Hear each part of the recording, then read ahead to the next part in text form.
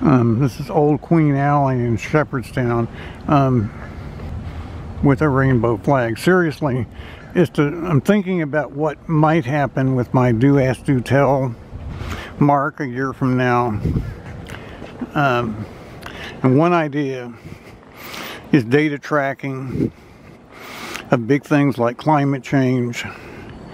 Another idea is news consolidation, maybe getting together with other news consolidation companies, and indexing.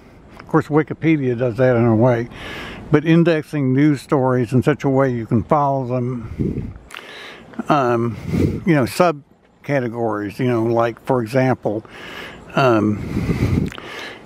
the pandemic, the issue of asymptomatic spread, or the long hauler issue, or a number of these issues that have come up, vaccine issue and so forth. But by refining searches and tracing issues in detail on a database, there'd be licensing issues and use of stories. So along with that would be the idea of paywall consolidation or paywall bundling. A company that could do that would probably cost $25 or $30 million to set up. But it is an idea for a startup.